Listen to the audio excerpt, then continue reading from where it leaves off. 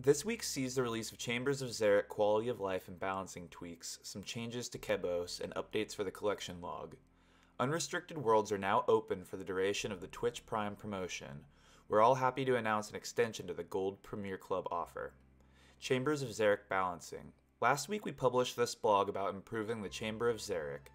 Mostly players seemed happy with the balancing changes, especially the removal of scavenger runts, though opinions were more divided around the proposed methods for influencing what rooms you might encounter. We are starting off by releasing most of the balancing changes. See below for details of which ones got into this week's update. Spoiler, the scavenger runts are gone. The remaining balancing adjustments will come later in February, around the QoL Month dev work. The proposed change to energy pools, whereby they'd cure poison as well as replenishing energy, wasn't so well received, as it's more contentious and not required for the balancing of the chambers. We're happy to leave it out for now and put it to a poll in future if it seems more popular. Regarding the Xeric's ward scrolls, we'd like to put that section aside for now and continue working on the balancing of the rooms through updates like this one. Once we've had a chance to see the effects of this kind of change, especially checking which rooms players are more willing to play and which ones they're still avoiding, we'll reconsider that topic. We'd also need to ensure players can acquire suitable gear for the raid ahead of them. In the meantime, the following changes have been made. Tekton. Tekton's defense has been reduced by 25% to make it less dependent on defense reducing attacks. Tekton has been made less sensitive to return to the anvil abruptly without trying to hit anyone. Vespula. Vespula will no longer interact with her grubs until the party has entered the room. The portal's health regeneration has been lowered to 1/3 of its current rate. Each point of HP damage dealt now gives an additional 2 points. The Ice Demon. Adding wood to a lit brazier is now just as effective as adding wood to an unlit brazier and burning it all at once. Creature Keeper Room. This room now gives 5 times points as you deposit grubs. We have removed the thieving level restriction to the room so everyone in the party can contribute. The creature will now eat faster than before. The minimum time before the creature gets hungry has been increased from 30 to 60 seconds. Other changes. The seeds given when raking weeds will now rotate between the different seeds available. We've increased the amount of herbs available in higher numbered raid teams.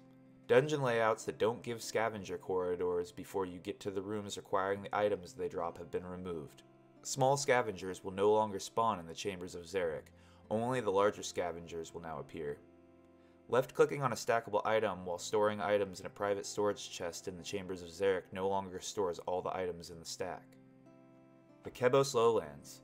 A big thanks goes out to everyone for their feedback on the post-Kebos launch blog poll and its revised version, and those who voted in the recent poll. We've started working on the changes and have made the ones below to kick things off. The Jar of Chemicals has been added to the Alchemical Hydra drop table. This drop is additional to the regular loot rolls. The jar can be placed in a player's own display case found in the achievement gallery of the player-owned house, as long as you have a boss kill count of at least 1. Alongside this, the topiary bush and the superior garden can now be trimmed into the shape of the Hydra. This also requires 1 kill count for the Alchemical Hydra boss. A shortcut has been added to the Mount Karolm dungeon. This allows players with 88 agility to bypass the aggressive monsters between the entrance and the Hydra boss. It takes a similar amount of time to reach the Alchemical Hydra this way as it does to running through the dungeon. Aerial Fishing. The rate at which Mulk Pearls are obtained now scales from 1 in 100 to 1 in 75 based on the fishing and hunting levels. Alry the Angler at the center of Lake Mulk, I don't know if that's Mulk or Mulch, but now sells the Angler outfit at a cost of 100 Mulk Pearls apiece. Unrestricted Worlds now open. New and experienced players alike, join us on Unrestricted Worlds to try out any part of Old School you want. Previously known as Beta Worlds or Tournament Worlds, we have opened Unrestricted Worlds for a limited time in the past. These worlds allow you to engage with content you wouldn't normally using any stats and gear you choose. When you log in, you'll find yourself in an area with chests full of all the gear you could want and a right-click option to set your stats to the desired levels. You may also travel to anywhere in Galenor. Unrestricted Worlds are going live now and are expected to close on the 21st of March. These will give you the chance to test out any PvP setups you want to try or have a go against any bosses you'd like to practice. The only exception is the Inferno, which will be disabled on these worlds. Additionally, the 6 Jad challenge will be available for those who are brave enough to give it a go. Simply head over to the yellow portal just outside the west of the starting area. This also happens to be right in front of the free-for-all portal should you wish to try your hand at PvP without restrictions. This is the perfect chance to practice your skills or start learning to PK. The rest of Gaelanor is also open, so feel free to explore and engage with all the content that's out there with any levels and equipment. Note that progress is not saved on these worlds, so your character will be temporary and reset each time they log in. Premier Gold Club.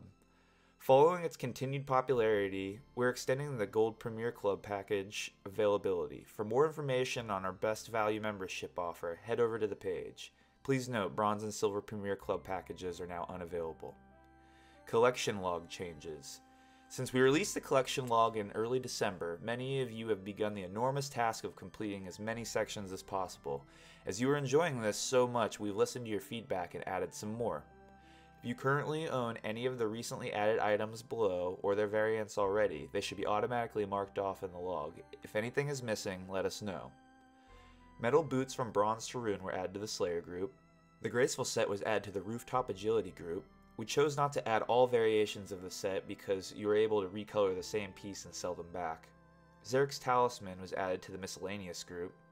The Crab Claw and Helm were added to the Miscellaneous group. Tower of Life satchels and the flask were added to the new Tower of Life group under Miscellaneous tab. The Chompy Chick Pet was added to the Bird Hunting group. This already exists under Pets but was duplicated to show on both tabs. A high gamble counter in the Barbarian Assault group. Zombie boots were added to the Random Event group.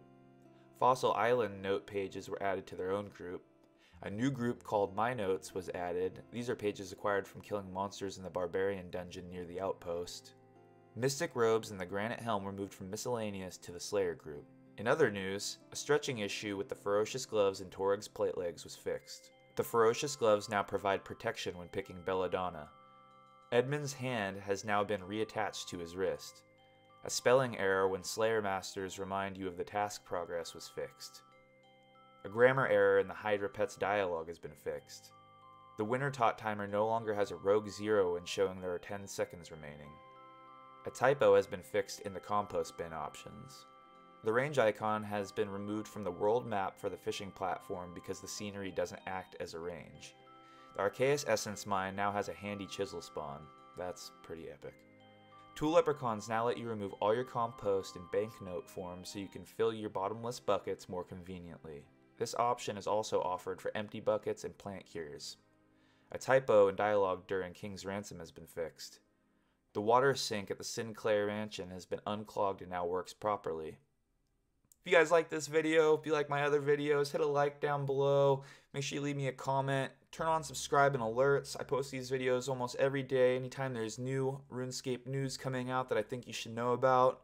I really appreciate you guys watching though. Hope you have a great day.